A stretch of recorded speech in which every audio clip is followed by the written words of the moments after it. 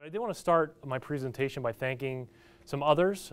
First of all, I wanted to thank Elizabethtown College for bringing me back here today.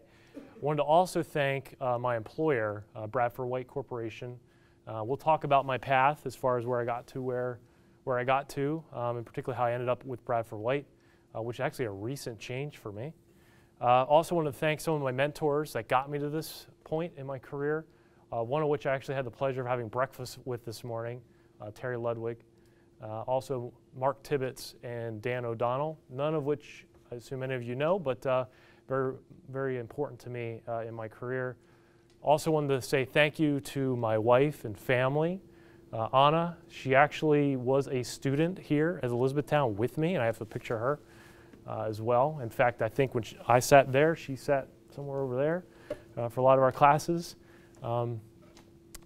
She's been a rock in my career for some other, obviously, things as we've gone in my life. So whenever I've prepared for a presentation, I always have my wife take a look at it. And it didn't matter if it was for this or something within my department or other folks, because I always felt that she could be pretty honest with me.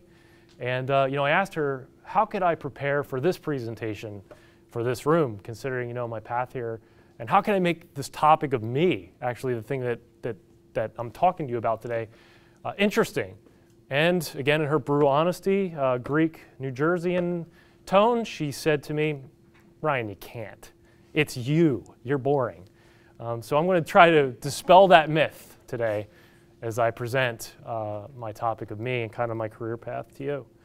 So my story. So my story actually starts with this picture here. You may know him, right? You guys know that guy in the middle, the professor? Okay.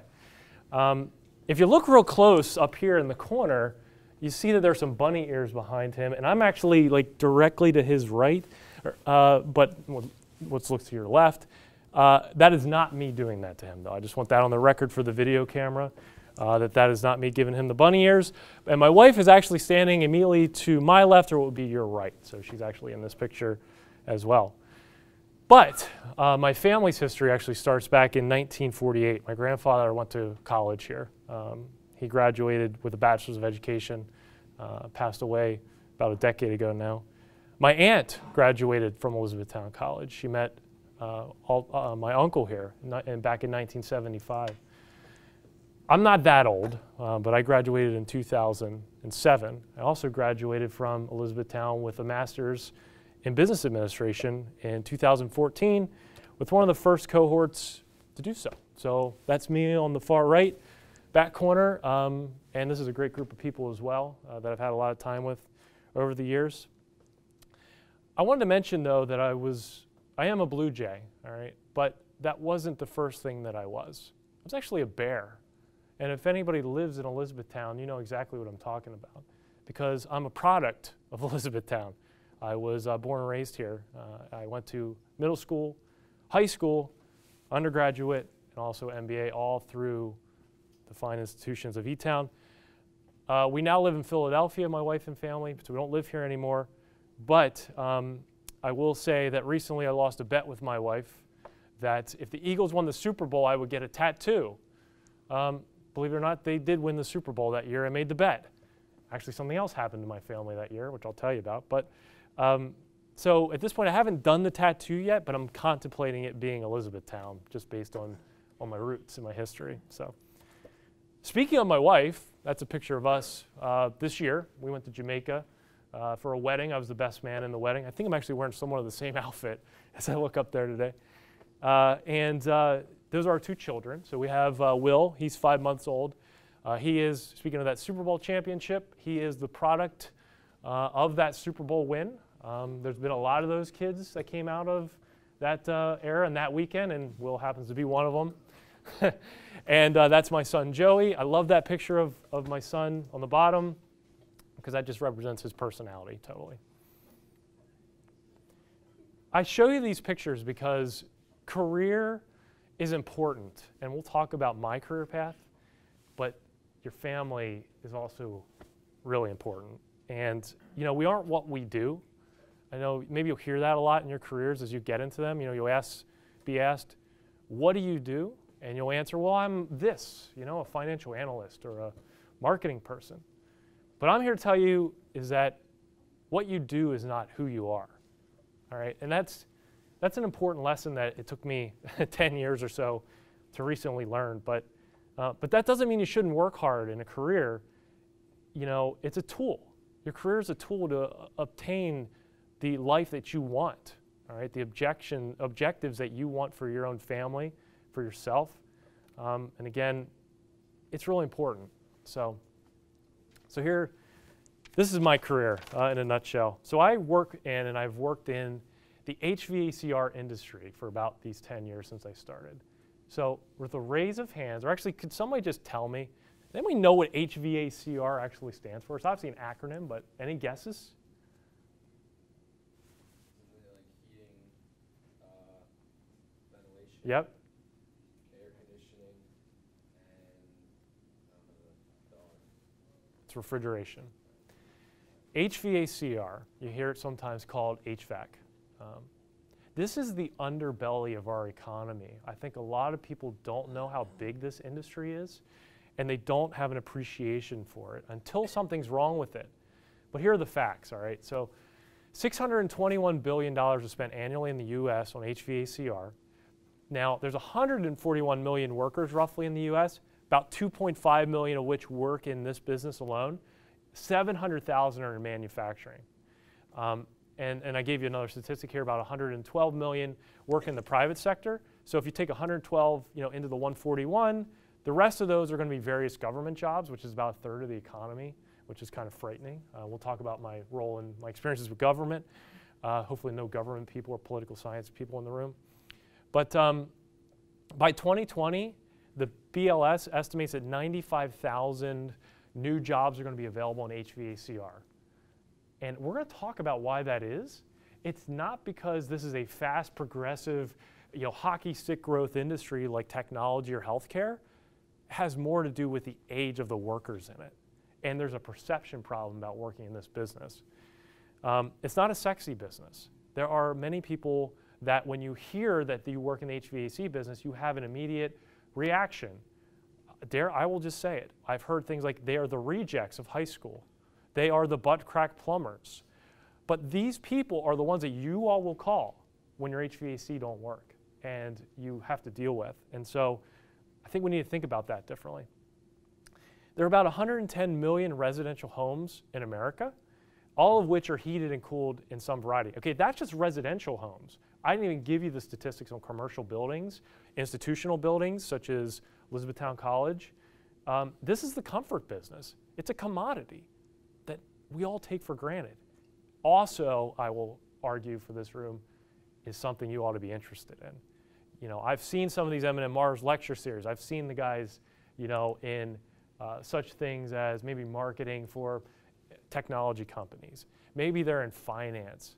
That all sounds boring to me when I think about HVAC because it's opportunity. It's a lot there. In fact, there's so much opportunity that if you tuned into the presidential campaign, not going to talk about politics, but if you tuned into the presidential campaign, Donald Trump, actually one of his first days on the job or in that interim period, saved carrier jobs from being exported to Mexico, carriers in the HVACR business. Hillary Clinton mentioned Johnson Controls, another large publicly traded company, and related to tax inversions and this idea of corporate structures being overseas and the tax rates and tax revenue being offset. And Paul Ryan, also, the #1 employer in Wisconsin, maybe you don't know this, is Johnson Controls. They're the #1 employer. And so there's a lot of these publicly traded companies that are available for you to purchase if you're into investing, such as A.O. Smith, Ingersoll Rand, which owns a lot of the brands like Train. So if you've ever heard of Nothing Stops Like a Train.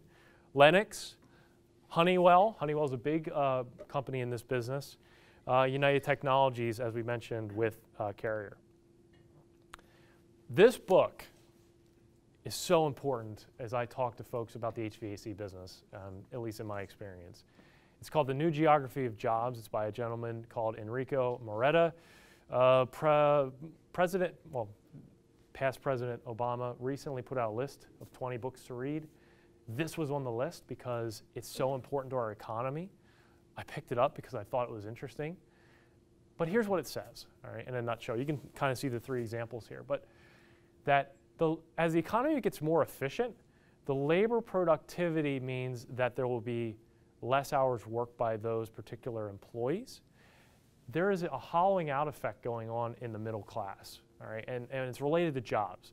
So things like factory workers, bank tellers, those jobs are being lost to technology. Just read the computer, or read Wall Street Journal, and you'll see that that McDonald's, for example, is trying to replace some of those folks that are taking your order with kiosks, okay? Everybody knows those jobs are kind of being hollowed out, but what you may not know is that there are other jobs like that, such as graphic design. I know that maybe, hopefully there's no graphic designers in the room. But things like that are becoming tools that are developed by WYSIWYG. You know, what you see is what you get. That you don't need to know coding to do websites, design stuff. Those jobs are being lost at a rapid pace. They're being outsourced. But I'm here to tell you that jobs that require, and according to the book, non-routine tasks are not being outsourced today. So what is a non-routine task? Things that are abstract, they're manual, they do much better in the face of automation. Things like carpenters, house cleaners, and HVAC techs. These guys are going to still be around because they need to service equipment. They need to install equipment. They have to be available. This book does a great job of laying the foundation for that, and also for, you know, for a lot of folks that are in the political space, helping derive public policy around how do we support apprenticeship programs, how do we make sure that the trades and the folks that are doing the labor are supported fairly, and instead of, perhaps dare I say, getting an Elizabethtown College education, that the people getting the vo-tech schools, those jobs are going to be in demand, and they are already in demand, especially in this industry. But there's also a lot of jobs for you all, and I'll talk about that too. So I debated whether or not I was going to actually like show you this YouTube clip. Instead, I'm just going to tell you it because I thought it would detract a little bit from the speech. So anybody seen the movie Juno? Maybe you all are too young for that. Okay, see one, a couple hands. Has a lot of really good actors in it when you look back at the movie. Let's see, you got Jennifer Garner's in it. You got that gentleman there on the left, J.K., I think it's Simmons. Yeah, J.K. Simmons. You have Jason Bateman, Michael Cera. So these people made a lot of really cool movies. So if you haven't ever seen Juno, just watch it. It's a great movie. But there's a scene in the movie where Juno is pregnant and she's going to give up the baby. And Jennifer Garner's character is talking about, you know, oh, I've always wanted to be a mommy. I've always wanted to be a mother. You know, what have you wanted to be, J.K. Simmons, whatever his name was? And without missing a beat, he replies, in the heating and cooling business. And whenever I show that to students, it all gets a chuckle because none of you are thinking about going in the HVAC business. You've never been taught about this business and how lucrative it is. And again, sort of his delivery, he's a little bit dry sense of humor, but more or less, it leads into my point about the statistic and how dire this situation is for our industry, for the industry that I'm in. So Electric and Gas Industries Association put out a study, and they said, this just came out last year, they said that there's certainly an aging workforce, 25% of which will be retirement age by 2020. So let that sink in for a while. The people doing the installation work and repair work, 25% of those are going to be gone by next year. They're going to be retired, out the door. So we're going to have a lack of blue-collar workers, and it's already approaching epidemic proportions. Let me give you another statistic that came out of this study. They said that there were an expected number of 15% growth annually, or CAGR, so compound annual growth rate, 15% every year in the next couple, 5 to 10 years in this sector related to HVAC, so 15%. The national average of all jobs averaged together is 7%. 7. So we are double what the average is compared to the loss of jobs. That's a big problem for this industry. But I would say that's an opportunity. That's an opportunity for people in this room. And you may not know it, that these jobs are local jobs. That's not just you're moving to Philadelphia where I live now. They're here. They're all over the globe. All right. So here's my background. So again, that's the industry, but here's my background. So I mentioned this before, MBA undergrad from here, from Elizabethtown, 2014, 2007 respectively, 10 years in the industry. I actually wrote a book. I just kind of mentioned this as sort of a cheap ploy, I guess. But I wrote this book last year. It's available on Amazon. Again, no pressure. And I do have a copy of it here, so it's not just like a picture, okay? So it actually does exist. I'll leave it here if anybody wants to look at it.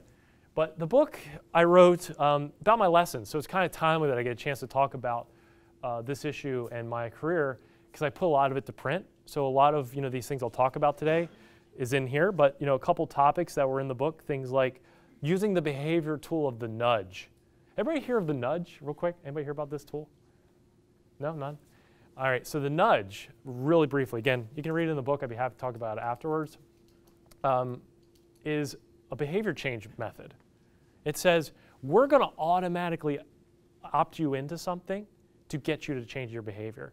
People that the most success comes in the 401k submissions of employees, okay? So when you join the workforce, employers and others are like, you got to get into retirement accounts. Day one, right?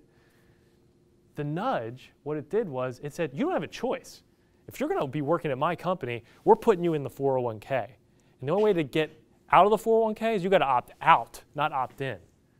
The nudge is a great concept, and it works in a lot of scenarios, one of which I used in my career. I think I am going to talk about that later. I also talked in the book about negotiating tricks, some stuff that's maybe a little counterintuitive, things like, sometimes you'll hear you got to be tough, or negotiating is like sort of this game almost. What I found is that honesty has always been my best negotiating tactic. I'm honest about the things that I want and the research that's necessary to get them. By the way, the cover of this book, some people have asked me, is that me running in the bottom? I'd love to take credit for that's me running, but it isn't me running. But it does kind of look like me. So, the last thing I would mention here is, I've spent my career so far working in government affairs. I've done some data analysis. I've worked on business improvement projects. A lot of my, let's call it my actual job title is marketing. So I do a lot of marketing stuff, but I'm more on the data side of marketing, less the creative side. And I've had some really cool opportunities throughout the years, which I'm going to impart to you on some of the projects and how you might be able to use it. I also am a local mentor for the SCORE program. So has anybody here heard of SCORE? One? Okay. So SCORE is also an acronym, but it stands something for more or less retired executives. SCORE is changing this model that they want young people to be mentors, people like me. So if you own a small business in Montgomery County where I live and you sign up for SCORE, you can get free mentoring about how do you start that business? How do you write a business plan? What are good marketing things to do? And so me, along with a cohort of other people, help start up businesses. And I've been doing this for about 2 years. It's one of the coolest things I've done since post-career, other than my actual, or post-college, other than my actual career. It's sort of like giving it forward. It's a really cool thing. And then lastly, I have a really small consulting business. I actually have one client there that I'm doing some work for related to marketing and also government affairs. And I kind of mentioned that only because these are kind of things that I do, but it's not my day job. These are the stuff I do on the side. This is all the stuff I'm doing elsewhere. So, and I did win a few awards in my industry. I didn't put them on the slide, but I just wanted to mention that. So I've had some really cool opportunity there as well. So I'll quickly run through the 3 companies I worked for in my career, and they all tie to HVAC. But the first one is APR Supply Company. I was hired right out of college for that. It was my first job. So you guys remember 2007 is when I graduated from here. But I would just mention something that, does anybody know what happened in 2007, 2008, 2009? Market crash. Market crash. Though I didn't talk about this formally, I will mention it, the use of persistence. I went on 22 job interviews after I graduated from Elizabethtown College because nobody was hiring. These guys took a chance on me, and I am so grateful today that they did. They're a great, excellent company, family-owned business based in Lebanon. As you can see, they have 40 locations throughout 4 states. And what they do is they fill the vertical between the manufacturer making products and selling to the end user. In our case, it was the contractors. They don't do a very limited role in any kind of end user, homeowners, but they do distribute products in the middle. When you get out of college and maybe start to learn more about businesses, you'll find there's a lot of these middle wholesale and distributors out there in different industries, selling different products, right? HVAC isn't the only vertical. but very interesting. And so I work with them. And there's a lot of big companies in this space too, companies like Ferguson, HD Supply, Grainger. Maybe some of you have heard of that company. They do some national advertising. But they fill this niche of selling and providing products between in the channels I've described. I also want to mention with this job, I did all the jobs. So anybody in here, I'm assuming most of you are management degrees? Yes? Raise your hands. Couple. So I have a management degree, and APR hired me to be a management trainee. So I came in day one to be a trainee. What they didn't tell me about that job was that meant that you had to go do every job first. I thought because I had the degree, man, I could just manage people and things and processes. That was a rude awakening, right? I got a chance to go in and do all the jobs. So my first job was I worked overnight. I worked in the warehouse. I worked with all kinds of different people. I drove truck. That truck that you see in this picture, I actually delivered products. They made me go get my certification to drive that. I did that. I worked at the branch. I worked at corporate. I worked in admin roles. That all uniquely prepared me for my next two jobs. So if there's a lesson in there for you, don't think you're getting your dream job when you first start. You got to work for it. And I wasn't afraid of rolling up my sleeves to do that. And this was a great example. And they're a great company. That led me to the Thermostat Recycling Corporation, where I became the executive director. This program is a really kind of fascinating program, and none of you have heard about it. But actually, with a raise of hands, again, have any of you seen one of these? Have you have one in your house, maybe? Okay, we see a couple, all right? This product is a mercury-containing thermostat. It controls your HVAC equipment, all right? Maybe you know it when you're like, oh, I'm too cold, I turn that thing down, right? That product has an ampule inside of it that has mercury in it. About 20 years ago, Honeywell, White Rogers, and General Electric said, we have a problem. We sold 100 million of this product over 50 years, and people are going to be throwing them in the trash. It has mercury. What are we going to do about this? So they created a nonprofit to handle and manage the take-back of this device. And so this made me, from that regional job, learning all the unique parts of the business and HVAC, to now the national spokesperson for thermostat recycling on a very niche product. So the way that it worked was a contractor would take these off the wall, generally. Again, others could take it off the wall. They would dump them off at the wholesale distributor, which had one of these recycling containers. All these thermostats came back to the manufacturers that paid for their disposal. If you're familiar at all with corporate social responsibility, sustainability, or other kind of green movements, this program fits right in that niche. But, and the manufacturers did this program before all those things were reality. They were the first EPR, Extended Producer Responsibility Group, to exist. Now you have batteries, you got paint programs, you have tires, you have mattresses, all funded by manufacturers at the end of life of a product to safely and sustainably take it back. In our case, this was a cradle-to-grave product, okay? So that meant that the product was going to be recycled and never to be reused, okay? You weren't going to take mercury and reuse it. But in those other examples that I'm, mattresses and others, there's a market for that. Steel, you know, and mattresses have their commodity that's worth something. There's downstream markets for that. And so I ran this program for about 5 years. I had a chance to go across the country. So let me give you some of the stats on that, no pun intended. I visited 1,300 wholesale locations in 22 states. One year I had 150 overnights that the International Holiday Inn, or the Holiday Groups, or IHG, otherwise known as Holiday Inns, sent me a free pair of golf clubs because I spent so much time in those hotels. By the way, that was before kids. And all I did was go talk about this issue and said, here's how we educate people on taking these back and what's the mechanism to do so, and that the manufacturers are doing a great job here. They have this program. And somewhere around 2006, the first state law passes on this program. Here comes the government. The government says, we need to regulate this process because it's not happening enough. You don't know what you're doing. We need to insert ourselves. the last couple years, that had been my job. I had fought the environmental groups on how do you effectively take back this product? What are the tools that you can use? Incentives. Are there disincentives? Things like enforcement, okay? If you today threw out one of these in the trash, could the EPA come after you? I had to testify on this issue. I was in courthouse or state houses. I spoke to politicians. I was in front of environmental agencies. So here in Pennsylvania, we have the DEP. I was talking to them. In fact, the DEP was one of my best relationships here in Pennsylvania. I did that for a long time. And what I learned in that process was how to manage a board.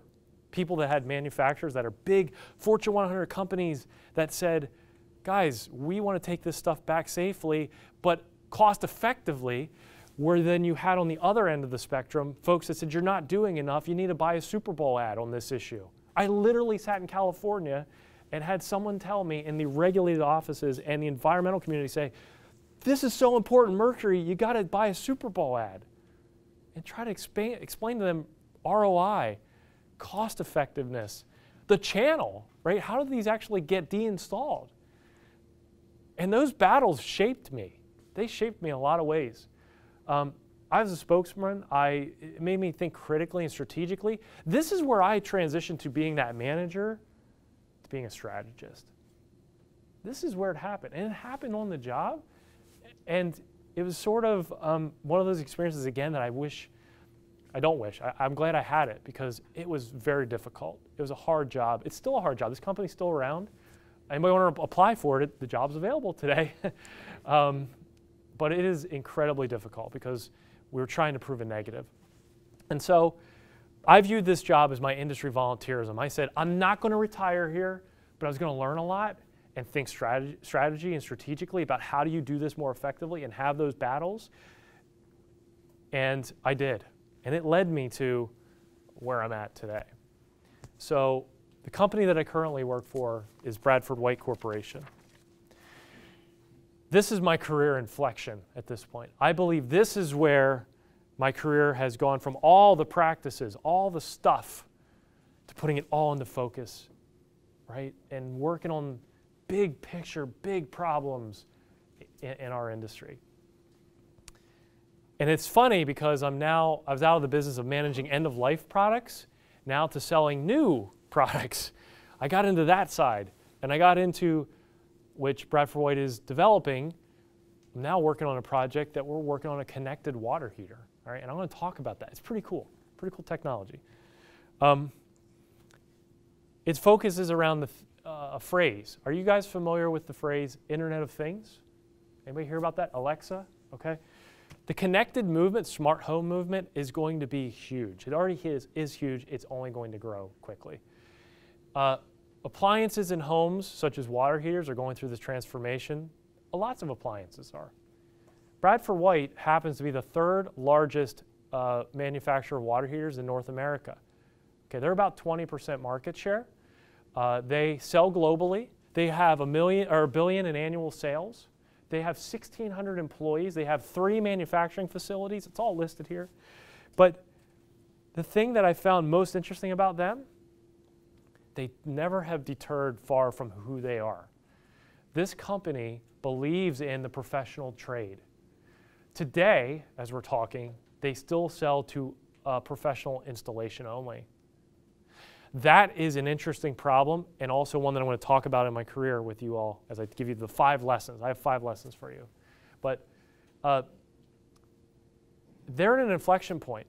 Their competitors that are number 1 and 2 in the market sell to retail today. Ream and A.O. Smith. What they're doing, they sell to Amazon. They sell to Home Depot and Lowe's. They sell to big box stores. And you're like, why don't we just do that? Why not? A water heater has components that have gas. There's electrical hookups. There are venting requirements on this product that if you blow up your house, you're going to be liable for. If a plumber or a contractor does it, somebody that does probably 10 to 15 of these a week, do you think they're going to make the same mistakes in your house? No. That's a value. It's a value. And so These are big questions that our company is dealing with, but it's also opportunity because they're hiring folks like me. They're hiring people at that a good number 2 within a department to become the number 1 in the department, because we need to solve some of these big questions. By the way, this company also has 4 total business units. You have Bradford White water heaters, you have Lars, you have Niles steel tanks, and Bradford White Canada. If I didn't mention this already, we sell these products globally. Globally. We have, I believe, I started to look at this, I believe we have sold a product in every continent. Okay. So in Africa somewhere, we have a solar hot water heater. All right. That solar hot water heater takes a solar panel, goes into our water heater system, heats up through that element, and now you have hot water for countries like that. And there's all kinds of interesting challenges around selling in different countries, but that's not my expertise, but I would say it's a really important thing as Bradford White figures out who we're going to be, retail, global sales, and where the competition is. So this is the part of the presentation that I want to impart to you all my gray hair wisdom, all right? Yes, I have some up there. I'm starting to see it. But there's 5 key lessons here that I've found in my career. Take out the HVAC part for a second, all right? Forget that.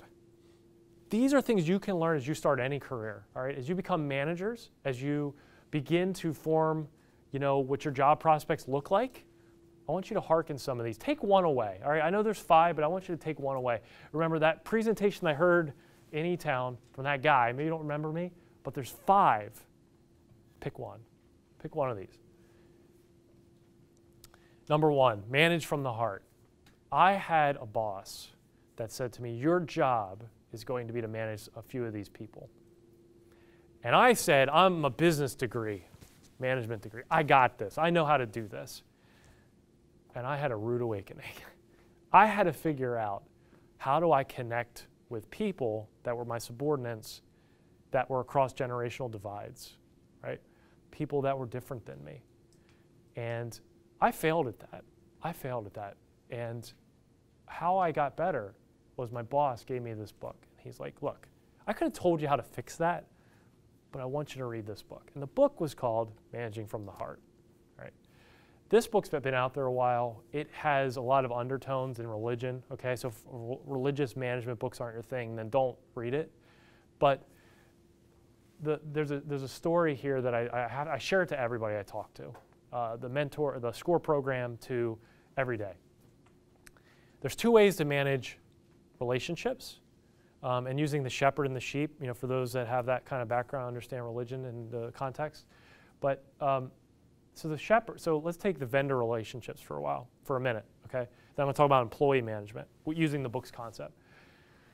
So vendors, they have this concept in the book, and it talks about, you know, deriving the wool from the sheep, okay? So in other words, I'm a customer, you're the vendor, I need to get something from you. And there's 2 ways to get that wool, all right? You can either shear the sheep, which keeps that sheep alive, right? He might be a little uncomfortable. He's cold. You know, he doesn't like it very much, but he'll be okay, right? Or you can skin the sheep, all right? You still got the wool off of him or her, but that relationship is probably dead, okay? Either way works, but the lesson in the book is learn to choose which one is right. And ultimately, they lean more towards shearing the sheep, okay? Keeping the relationship alive because it's repeat business. The other example that they gave in the book was this idea about employee management, again, using the shepherd and the sheep. The shepherd, in this case, has a staff, right? Maybe you've heard this analogy, carrots, sticks, things like that. But the book talks about this idea that when you're managing employees, you have to think about how do you prod them along, okay? You know, if they got to get within this gate, this fence, analogy, you can use that staff, okay, as a tool. But that staff, you can either club them over the head with and drag them there and get them there, or you can gently prod them to go through. I have found, after I learned my lesson the first time, that managing from the heart is a much more powerful tactic than not managing from the heart, and using these kind of principles, the idea of nudging, shearing, other ways. And honesty is powerful, all right? So actually, I have a quote here from one of my vendors on this issue that I had. He actually has this on my LinkedIn page, so you can see it there. Didn't just make this up. So I asked him, write me a LinkedIn recommendation, Mr. Vendor. Please do that, because you and I are good pals. He writes the following: Ryan has from day one brought vision and change management to the TRC, so when I was at the thermostat company. He is fair, and he's focused on successful delivery. Okay. I just wanted to point out something about this that I just found so fascinating when he wrote that, and I've thanked him for it. He didn't say he's the best, he's easy to work with, he's so understanding. He said he's fair. That to me is managing from the heart. You're not always like you accept everything that happens, but the way that you react to it, you're very honest about it. You're fair. That is a huge lesson from this book, and one that it literally manifested itself in the recommendation. The other thing I'd mention here is, look, what's E-Town College's motto, right? Education for service, I believe, if I got that right? Serving others has served me well in my career. Servant leadership, you'll hear that term out there. Those are things that help you to promote your own career, but also promote the objectives of the department, the company. Serve others first. And also, I would mention I've developed a personal mission statement that reads something to this effect. I'd be happy to share it with any of you if you'd like to see it.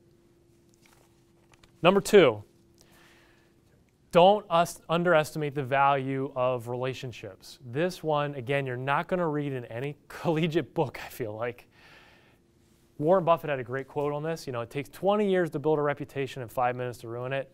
If you think about that, you'll do it a little differently, okay? Maybe it's a little bit of managing from the heart principles, like treat everybody fairly, but there's a couple lessons in here that I've learned in this one about relationships. The first is that you're always selling, okay? I just want to make sure you guys understand that, all right?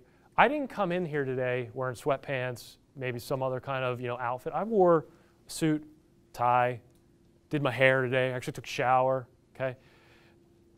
You're always selling. People are judging you, whether or not you want to admit. That means online. That means in person.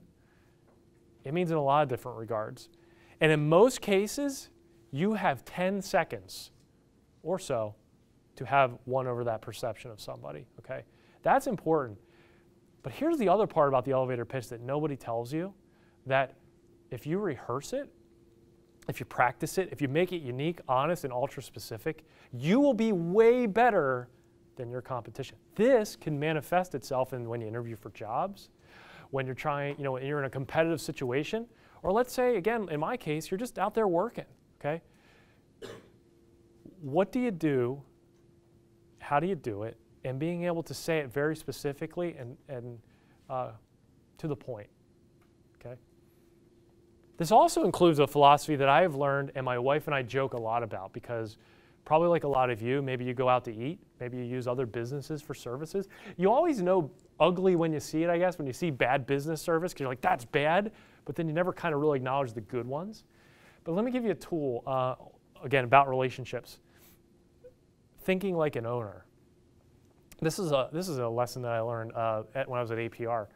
The idea here is that when you think like an owner, you think about the way you approach the relationship differently, okay? You think more high level, 30,000 foot. You don't think, boy, this is just a transaction that I got to take care of.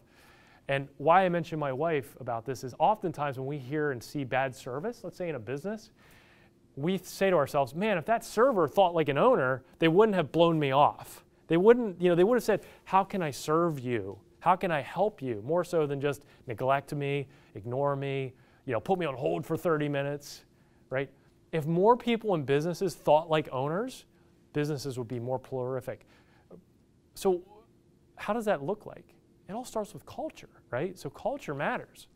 If the owner is saying, I want you to think like me, that's a powerful tool versus you going into a company that's kind of like, just do your job, stay in that department, beyond, this. Because if you're always boxed in, you'll never understand the big picture of the industry. You'll never understand maybe the competitors, and you'll never be able to build effective relationships. So think like an owner is important. Here's another tactic about relationships. Again, I had to learn the hard way. Naturally introverted, became more extroverted. as I graduated because I saw it was necessary. But be interesting, all right? Have something to say in most conversations. You don't have to be the topic, all right? You don't have to know everything about the Philadelphia Eagles. You have to know they won last year. Be like, hey, are you a Philadelphia Eagles fan? Oh, that's cool. Like, know enough to be interesting. And not only personally, but professionally, okay? Don't just get into this one trick mindset. Because what happens is, when you're not talking and you're listening, that's actually building a relationship, whether or not you know it.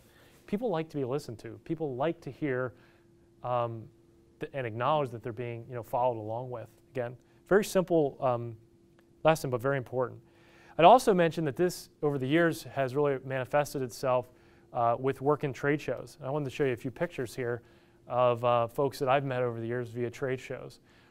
So a couple of these are, me giving some awards out that we came up with, but some are just long-standing relationships. This guy here in the middle, used to work with him at a different company. He then went to work at a different company, different industry, and we just kept in touch, and all of a sudden now we're back in the same industry again. So like we're always, never too far away from each other. And this is where the power of social media and LinkedIn and these other tools really comes into play, making and cultivating relationships. You can't only do this online, you have to do it in person. And the value of trade shows, at least for me in my business in the HVAC world, was that it allowed me to go into the room and be curious. I could go into an event and be like, oh, there's a booth there of something I don't know anything about. I'm going to be interesting, and I'm going to ask a question about it and just try to learn. Just because it has no relation to my job doesn't mean that someday it won't, or that I may find that interesting depending on what they say. So that's something that is very important, I think. Last thing I'd mention about my industry, maybe it's different than finance. Again, I'm sorry to bash on the finance guys or the accounting guys or whatever, but my industry, these guys are really easy to get along with. They are just salt of the earth, blue collar. They're down. They're just down for talking to you because maybe they've been the rejects of society in some cases, but they love to talk about the things they're doing and how they can help. And that's the kind of workers that in industry people I've always rallied behind. The blue collar types, roll up your sleeves, get the work done. You're not bigger than what you just are. And maybe that has a lot to do with being E-Town. Maybe I should get that tattoo. Middle school, high school, blue collar Lancaster County. But that's always hit me in a certain way. So, number 3, the importance of mentors. This one also very near and dear to me. This is a quote from Proverbs, but also I put it in my book because I love this so much. I've talked about this a lot, which is, where no counsel is, the people fall, but in the multitude of counselors, there's safety. In the biblical sense, that's talking about God, Jesus Christ, and other things. But in this sense, in the business case, who do you call when you have a problem? Do you always go to your boss? What if the problem's about the boss? Think about that. Think about that safe zone that you can create that allows you to ask questions and bounce problems off of. Mentors have immensely shaped the way that I looked at my career. I met with Terry this morning, as I shared with you. He's one of my mentors. I thanked him in the beginning. I got a chance to talk about all the cool stuff I'm doing at Bradford and all these new initiatives and all this stuff, and all of a sudden he goes, did you think about this? Like, no, I didn't think about that. And I want to take that idea back into my career on Monday when I get back into the office. I want to figure out how can I implement or recommend that because it was such a great idea. Nobody has a monopoly on good ideas. Nobody. The smart Jeff Bezos, Bill Gates, smartest person that you know, they don't have a monopoly on good ideas. I'm sure somebody has a better idea. That's where mentors can help you. Mentors also help you move from the short-term focus to the long-term, okay? A good mentor, they're going to say, okay, give me your problem, I'll help you today, but what's that going to do long-term for you? That's a key lesson. Business today, if you pick up the Wall Street Journal, is too quarterly focused, in my opinion. Did we meet our projected numbers? Are we on track? Are we to budget? Those are incredible tools, and I'm going to talk to you about that. That's actually my fourth point. But in terms of your career, you all are going to be working for 30 plus years, hopefully, unless you hit the lottery or you start up a business and you sell it. You're going to be working a long time. Think about the long-term implications of your decisions that you make when you're in your career. You can use mentors for quick questions to big questions, I've found. I would recommend overuse it, all right? I got 3 mentors. I know some people that have 10. I have some people that I know that have 1. But I'd recommend use as many as you can. A lot of these associations, like in my industry, there's a bunch of utility associations, and there's HVAC associations, and they all have mentorship programs. I literally have signed up for every one of them to be a mentee. You may be looking at me going, dude, what do you need a mentorship for now, right? You've made it. You're doing a lot of stuff. You're in the position you wanted to be. Took you 10 years, but you got there. The reason I do it is because I believe I can then turn the table and be the mentor. So I would recommend that in any case that you can sign up for mentorship programs, please look at that. Do it. There's an African lesson out there called Each One Teach One. It's a pretty powerful, short little lesson. This is so relevant to mentorship, one that I've learned. Wanted to share with you a couple things that I learned in mentoring. One was being diplomatic was a strength of mine, and persuading people on big decisions actually is a strength. I had to learn that in my job, but also I got sort of, reinforced that when I talked about it with my mentors. Because he'd ask, "How would you deal with a problem?" And I went through boom, boom, boom. Oh, that means you're really good at that, and I have been. But here's the things that I learned in my mentorship that were failures.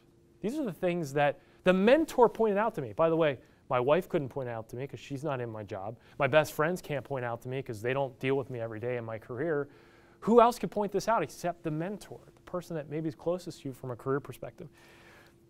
2 things. Ryan, you have a tendency to bulldoze projects. He told me that. He goes, from what you tell me, you don't care if it knocks another department out of the way. All you care about is getting your job done.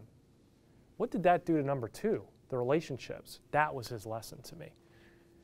The third thing, or another thing that he pointed out in the failures of mine, was I never took enough time to enjoy the ride. Going from where I'm at today, I never said to myself, oh my God, am I ever going to do this again?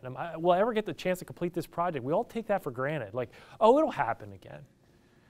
You all are young. I'm still young too. But enjoy the ride. That was a lesson that was a failure of mine because I didn't know how to do that. I was so focused on the future, I never said, oh my God, what about right now? What about this thing? That's important. That's really important. Doesn't matter how old you are, enjoy the ride. Just take that 10 minutes and go, oh my God, this is really cool. I didn't get a chance to do that. Not everybody gets to do that. I've ridden on the back of legends in my business. I'm sure there's plenty in the industries that you'll get into. There's lots here at the college. And the last thing I'll mention about mentorship that served me well in my career is that if you say, excuse me, this is more a tactic I've deployed. I've always went to my bosses and I've said, look, I have mentors, but you're still my boss. Is it a little forward of me to say, I want your job someday? And I've had bosses look at me and go, I think that that's a very good initiative on your part. Okay? Could it be ever perceived threatened? Yeah, maybe in my next company that if I ever work for one, maybe they'll say, yeah, don't ever come into my office and be like, I want your job, dude. But it's always served me because what happens is when you're like, I want your job someday, is back to servant leadership, is tell me the things that you work on.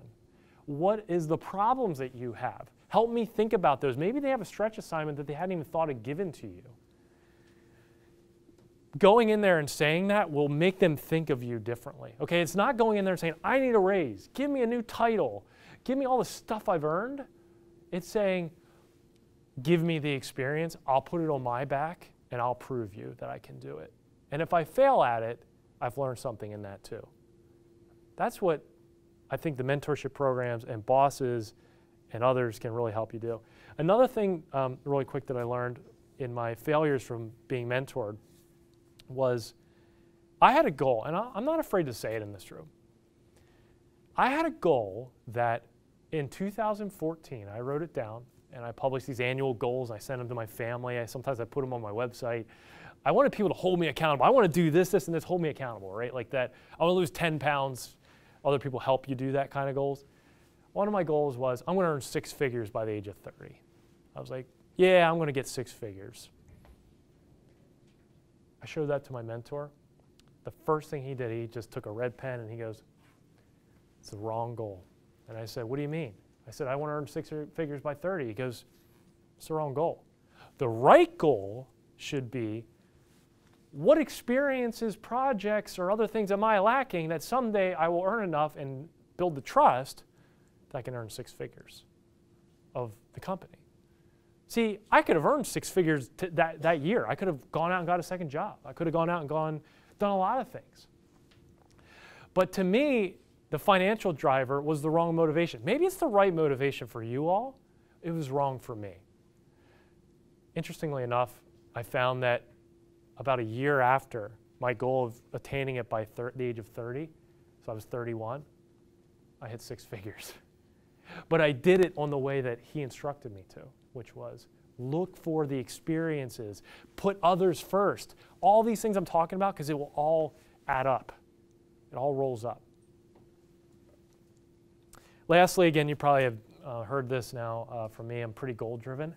My family and I, about 3 years ago, we developed a 30-year plan. 30 years. You hear some businesses like, I don't know how to do that. Well, I did that in my house because I felt like, okay, how much money are we going to save up? Where do we want to go? You know, what are we going to achieve? But 3 years ago, if you guys were doing the math, I didn't have children.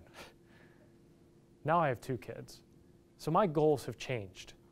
So as good as goal planning is, be available and open to the fact that someday you may have to change parts of it, okay? But I am here to tell you in my 30-year goal document by 2021, my wife and I will be going to Greece and Israel. I hope you all hold me accountable to that because we are saving now to go there, all right? Oh, and here's a cheat sheet of one of the staff one-on-ones that I did with my mentor. He was really organized. He's like, I want you to write this all down, so we would talk about it when we go in person. Number 4, what gets measured gets better. I keep saying that any accountants in the room have to be jumping through the ceiling because this is like right up their alley. Data, numbers, cool stuff, right? This is one of those lessons that when I started sort of molding myself to be a data-driven guy, was that nobody else was thinking data. They were all like, go with the gut. What's the market kind of say? And we'd make decisions based on that. But I'm here to tell you is that the time you spend in statistics class, the times you spend in data analysis class, quantitative analysis, dare I say the accounting classes, you will be a leg up out in the workforce. Spend the time to know the numbers. Spend the time to understand what they mean. I have asked a million questions after I got hired about numbers because I wanted to know how could we get better? What were the things that we could be doing differently? And you don't know that unless you supplant it with data. Look, for those that have ever had weight loss goals, I've used that example again, you all use numbers there. It's no different. Apply numbers to goals. What gets measured gets better. So let me give you some examples. This is an income statement. Again, if you're in business, you're like, oh, an income statement. There's balance sheets, there's cash flow statements, right? Believe in the room that we left, Professor Moloney, I think he had a class there. And I was in that room learning about journal entries. I remember it. I remember the balance sheet. I remember probably the only thing I ever got right in that class was, oh, a balance sheet means the numbers at the bottom equal, right? But this is an example of the Thermostat Recycling Corporation's income statement. So for those, again, this is probably for those in business like, okay, I get it. So last year, we did a year to date and we looked at total income. So we had $3.3 million in income and then versus the total expenses of $2.8 million, right? That was a pretty good year, putting that profit to the bottom line. But we were a nonprofit, so we didn't measure ourselves that way. But in a business case, that would be a pretty good thing to do. But notice something here.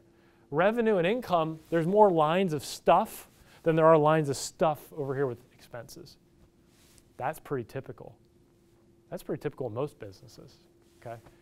I got a chance to look at the income statement when I ran the nonprofit. It was really eye-opening. We had things to fix when I took it over. We had a lot of things to fix, one of which was salaries and overhead. Dashboards, KPIs, key performance indicators. There's a bunch of red on this chart. This is something I developed. This is something I'm known for now. I sort of made my way around, okay, anybody can come up with data, but what are you doing with the data that you derive? What are the metrics that will result in actions, okay? So in this case, this is the dashboard that I developed while I was at Thermostat Recycling Corporation. The top 3 are my key performance indicators. So take out the income statement for a second, right? Are we making money or not? That's more or less what that statement answers. This dashboard is saying, are we doing the right stuff or not? We're doing the right stuff or not? And so in our case, we had 3 performance indicators, then we broke it down by state. Each company is different. Each company is going to look at what are those key metrics that are important to me, and me as a department, me as the company overall, me versus the industry. You understand this stuff, again, you will be ahead of your competition. Talk about baselines. Talk about things like, okay, what time period are we measuring?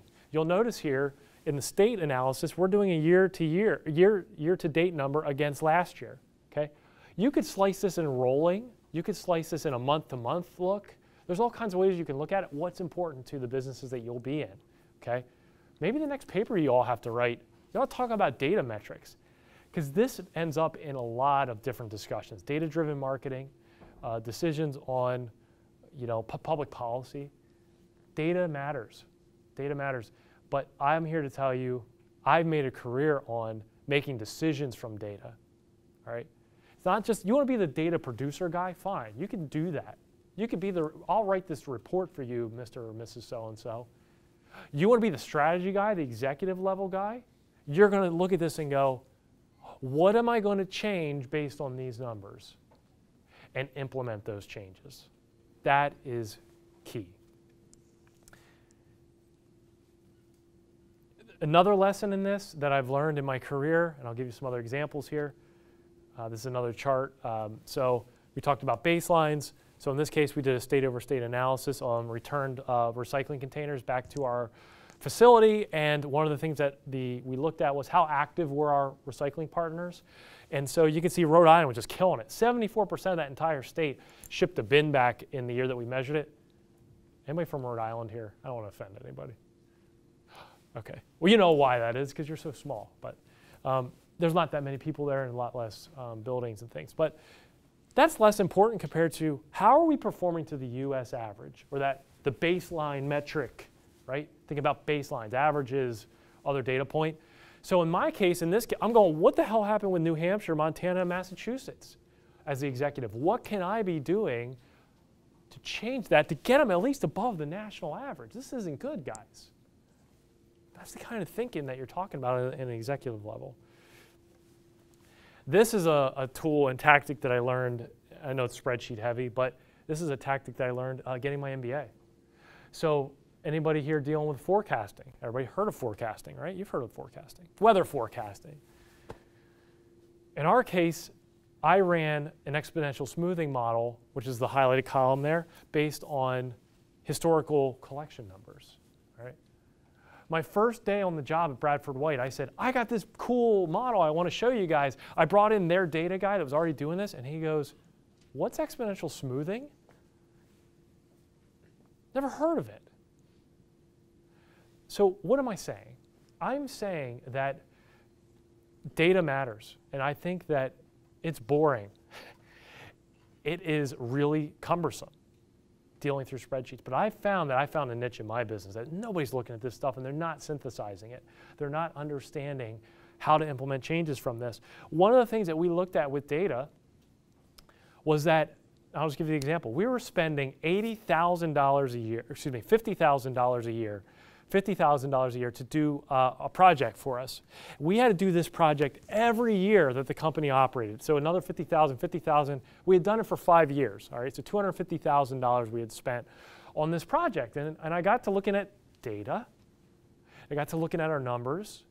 And I said, wait a second. what if we made a one-time investment to fix that problem so we didn't have to keep spending $50,000 a year? How much would it cost me to do that? What I found out was the cost was $80,000, okay? So within 1.5 years, take 80,000 into the 50, I could pay back that investment by making a one-time investment for a permanent solution. That is a huge lesson for me in my career. It didn't come about until I looked at the numbers, the data. What is the data suggesting to me? What can I be doing about that? Details matter. And the last thing I'd mention is accountants are our friends. I've mentioned a little bit of times about accountants, but accountants are our friends. They can help you do this stuff.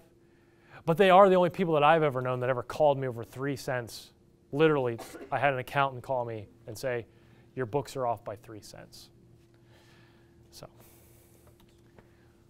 number 5, arguing professionally. This is a very compelling thing that will be in any course of your lives, I feel like.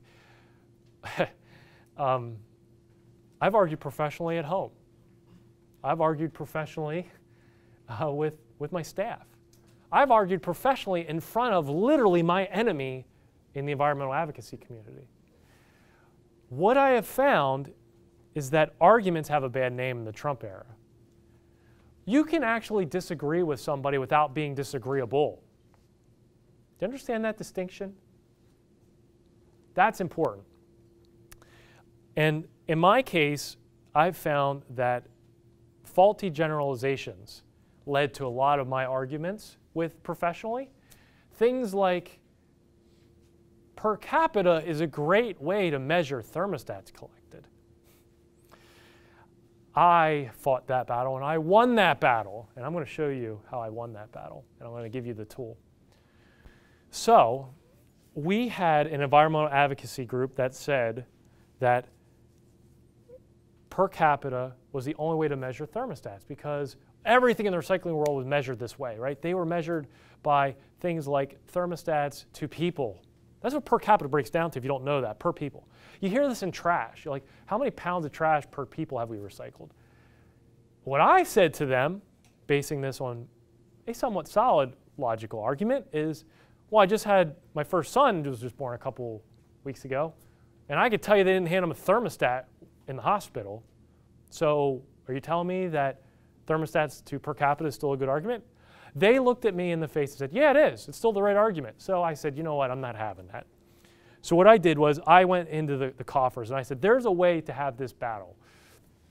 I developed the REI, the Recycling Effectiveness Index, and what it looked at was 4 factors. It said thermostats are not based on people. They're based on 4 factors. They're based on median income, because you can own a home, but you're not rich enough perhaps to replace the stuff in the home. That means that there's still a thermostat there possibly with mercury in it. How many number of recycling locations were available in that state? In other words, what's your coverage?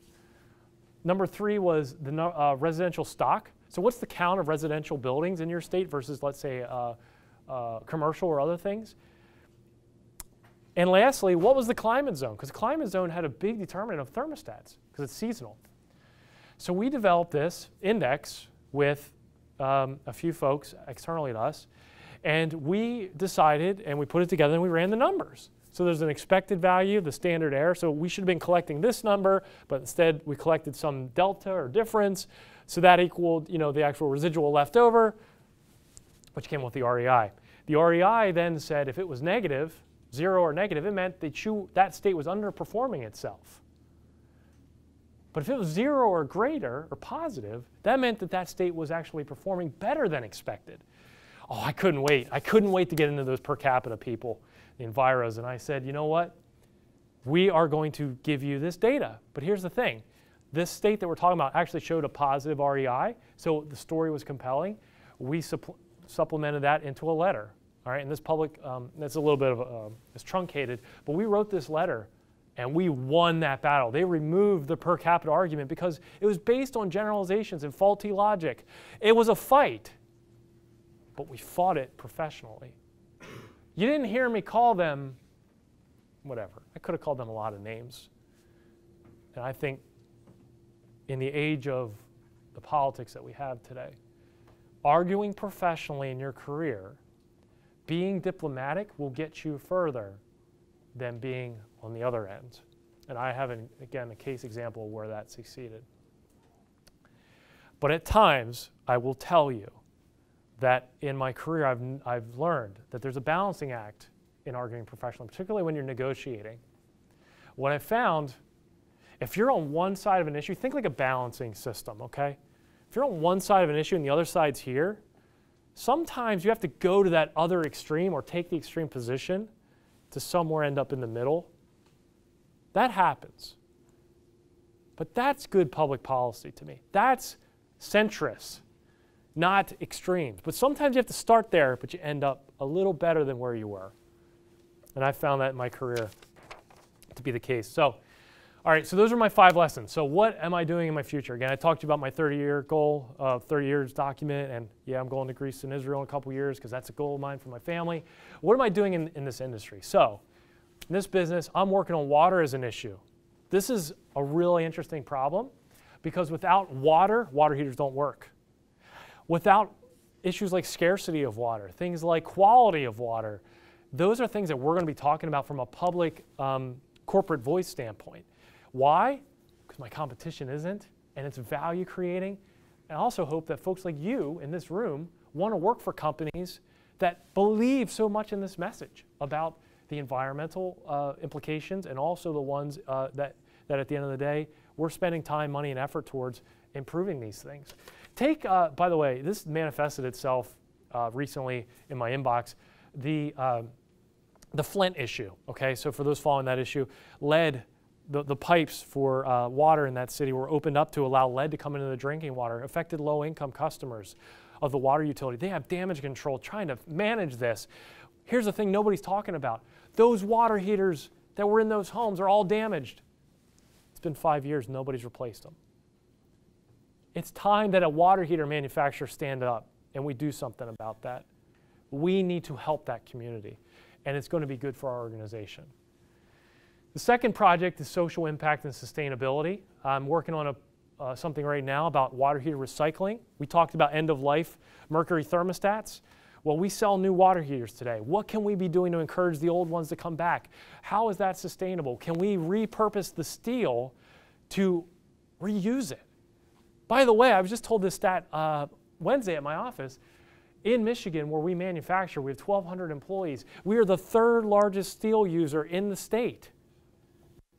Who else would be number 1 and 2? Take any guesses. Come on, Michigan. Auto guys. Ford, GM, we're behind them for steel usage. That's huge. So what are we doing about reusing that? If it's reusable, can we actually come up with a program? Is it sustainable? And also on the social impact side, I talked a little bit about this low income push, but there's other projects that help our reputation. Help us not just sell more boxes and sell more units, but help people. The big one for me, and I think this all falls under social impact, is workforce development. You can see me in this bottom picture here. I'm actually in a classroom of tech school folks that are right out of college. They're talking about learning how to be technical in the field, yet they don't know who's going to hire them. They have no clue. They also can't afford, some of these guys, to go to school in the tech. So Bradford White is going to look at programs of apprenticeship programs, grants, other ways to get folks involved with this industry that aren't already in those rooms and pay for it. Because without the installers, those non-routine tasks that we talked about, they're going away. This business is going to go away. We can't have that. Number 4, Internet of Things and connected products. This is really cool. You guys ought to be all jumping all over this. This is really awesome. We are developing a product that today you can install it or get it installed in your home. You download an app and you view it right on your phone. Here's how it works. You go on vacation, you can set the water heater to vacation mode. Okay, so it won't be heating at 120 degrees, it's going to be heating at 50 degrees. Why? It saves energy. It's a huge tool. Our competitors are already in this space, and some are doing some other cool things there. But this app is going to let us monitor things like water flow in a home. What if you have a leak? Leak detection is going to be built into the product. It's going to be really awesome. It's all connected to the Internet of Things. This is where the industry is going.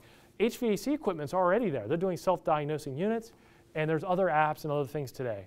It's really cool.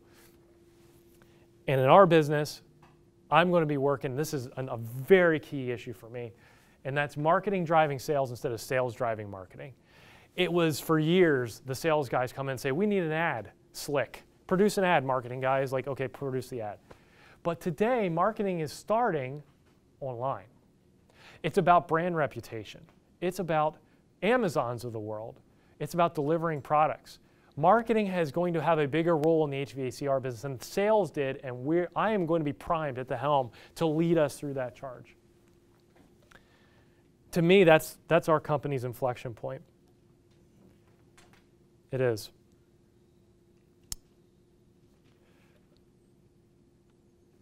I'll also mention on my family and work-life balance. I think you're probably getting a sense here, is that how important that is to me. I think that when you have children and when you have maybe family issues, other things in your world, you have to put things into perspective. And when I made the decision to leave the thermostat company to go to Bradford White, that wasn't just driven by money. I got a counteroffer at TRC to stay that I was going to leave almost 60% a year on the table. It wasn't about the money. For me, it was about what could I be doing to help my family? What was my best long-term play? What was the implications? For me, it was time to downshift a bit. Okay, I have a lot going on, but for me, it doesn't mean I'm working less, it means I'm working differently. And in a way that was more strategic, maybe less the weeds.